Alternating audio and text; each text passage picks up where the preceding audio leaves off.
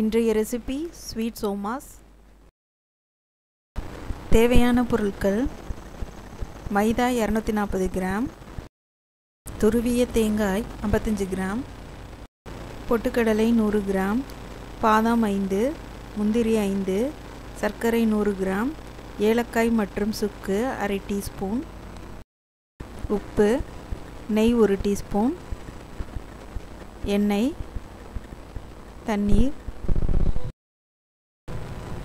மைதாவோட தேவையான அளவு உப்பு, 2 டேபிள் ஸ்பூன் எண்ணெய் சேர்த்துக்குங்க.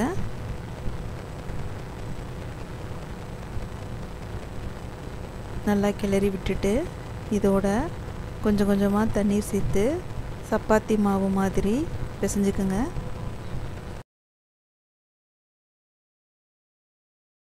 இப்போது இது ஒரு அரை மணி நேரம் இருக்கட்டும். பாதாம், முந்திரி, பொட்டுக்கடலை சேர்த்து தனியாக அரைச்சிக்கோங்க. சர்க்கரையை தனியாக அரைச்சிக்கோங்க.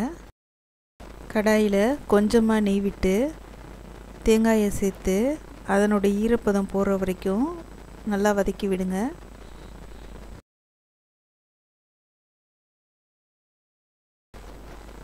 தேங்காய் தயாராகிடுச்சு.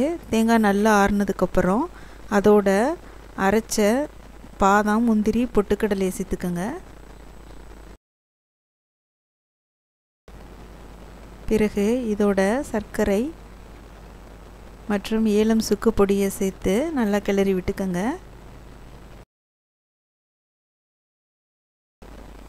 மாவை சிறு சிறு உருண்டைகளாக உருட்டிக்கோங்க.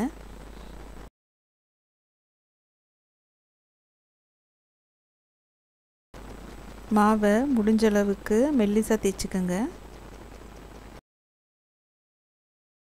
ஒரு கப்பில் கொஞ்சமாக மைதா மாவோட தண்ணீர் சேர்த்து நல்லா கலந்து விட்டுக்குங்க.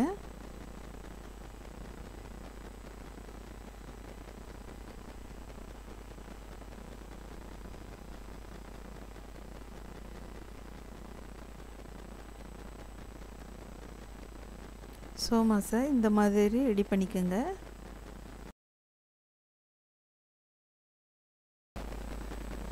ஓரங்களில் மைதா மாவு கலவையை நல்லா தேய்ச்சி விடுங்க.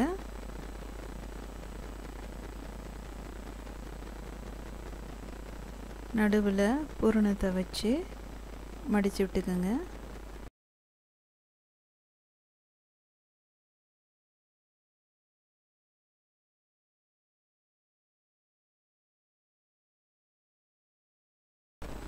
அச்சு பயன்படுத்தி எப்படி சோமா செய்கிறதுன்னு பார்ப்போம்.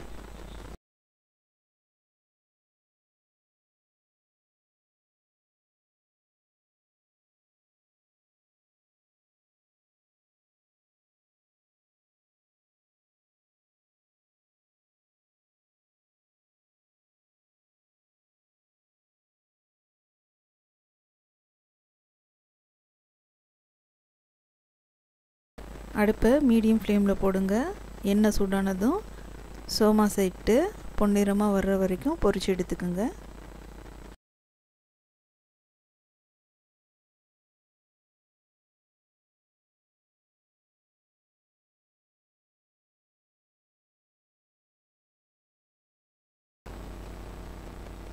இப்போது சோமாஸ் தயார்.